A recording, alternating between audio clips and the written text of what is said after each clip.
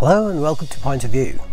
In today's video, I'm going to unpack the sensational new development in the Mars Sample Return Program, a joint venture between NASA, European Space Agency, and a couple of private players. Right now, some 182 million miles separate the intriguing red clay of planet Mars and our home Earth. But groundbreaking flight hardware developed at NASA's Marshall Space Flight Center in Huntsville, Alabama, will soon close that distance.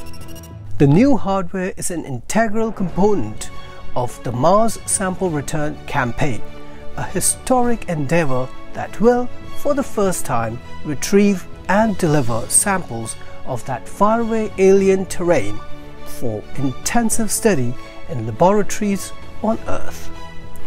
Say hello to the Mars Ascent Vehicle MAV, set to be the first rocket ever to launch from the surface of another planet, that is Mars. The Mars Ascent Vehicle will play a key role in the Mars Sample Return mission. It will launch from the surface of Mars into orbit around the red planet, carrying the samples gathered by the Perseverance rover from the ancient crater floor it's now exploring. While in orbit, these samples will be transferred from Mars Ascent Vehicle to ESA's Earth Return Orbiter.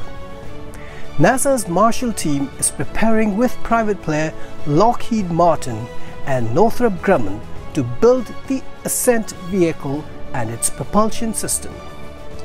The multi-mission Mars Sample Return Campaign began when NASA's Perseverance rover landed on Mars in February 2020 to collect Martian rock samples in search of ancient microscopic life.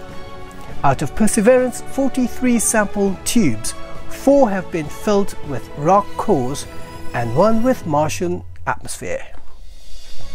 Mars Sample Return seeks to bring select tubes back to Earth, where generations of scientists will be able to study them with powerful lab equipment far too large to send to Mars.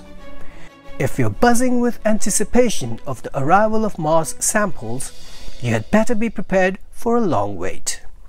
Getting those samples back to Earth would take a decade and multiple missions involving European partners and NASA. Each partner has a specific and significant role to play in different components of the larger sample return mission. The European Space Agency is developing a rover for the effort called Sample Fetch Rover.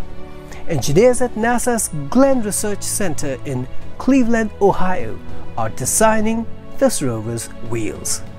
The rover would transfer samples to a lander called Sample Return Lander, which is being developed at NASA's Jet Propulsion Laboratory in Southern California. The lander would use a robotic arm developed by ESA to pack the samples into a small rocket called a Mars Ascent Vehicle being designed by NASA.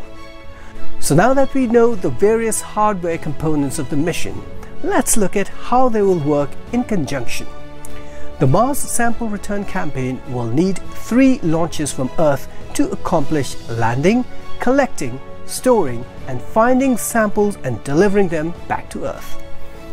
A NASA launch mission will send the Sample Return Lander mission to land a platform near the Mars 2020 site.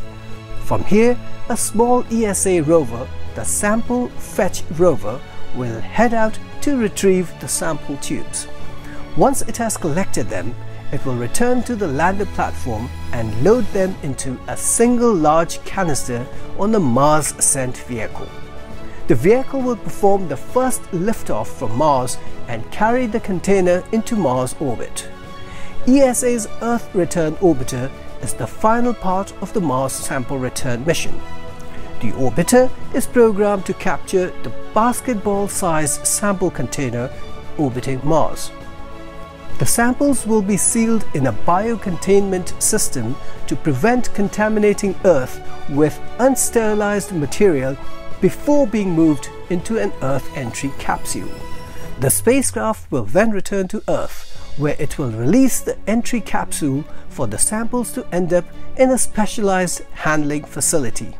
Studying Mars samples on Earth will allow scientists to share resources and send samples to the best laboratories around the world for analysis. Laboratories so complicated and heavy they would be impossible to take to Mars. The samples collected by Perseverance during its exploration of an ancient river delta are thought to present the best opportunity to reveal the early evolution of Mars, including the potential for life.